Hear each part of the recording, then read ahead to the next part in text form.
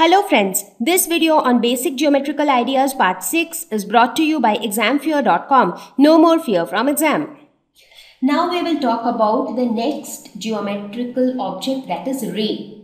Now the word ray, whenever it comes to our mind, the first thing that comes to our mind is the sun rays, the rays of light coming from the sun.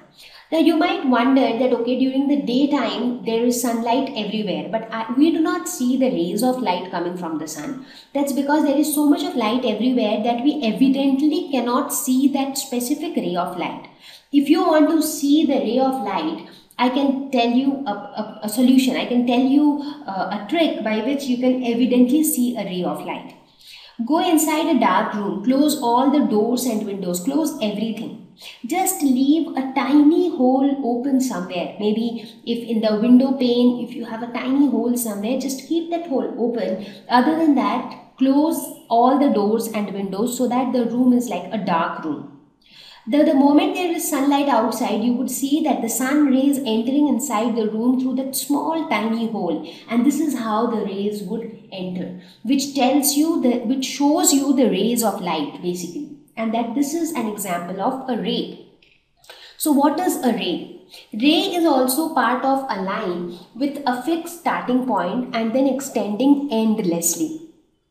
Now we have learnt about line which extends indefinitely in both directions. We learnt about line segment which has two fixed points.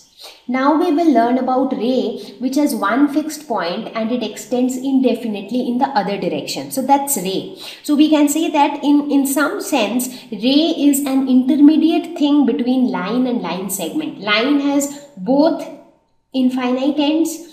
Line segment has both finite ends, and ray has one finite end and one infinite end. So that's how we can differentiate between ray, line and line segment. So what do you think? How will we represent a ray of light? So a ray of light is represented as AB with an arrow sign above, where you have the arrow only on one side because it extends indefinitely only on one side. So if you name this as AB, this is how we would represent this.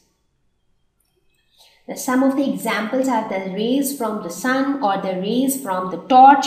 So these are all examples of rays of light which you can practically visualize how a ray of light looks like. So here, why do you have one fixed end? Because when the rays of light comes from the torch, so obviously the source is fixed. So here it is fixed, but this end is not fixed. So it extends endlessly on the other side. So that's the concept of a ray of light. Thank you. Please visit examfear.com for free quality education. You can learn with a simple 4-step learning process wherein you can watch video lessons, you can ask your questions, you can refer notes, and you can take a free online test. We have content for class 6 to 12 on physics, chemistry, mathematics, and biology along with practical videos. So please subscribe to our channel for daily updates. Thank you.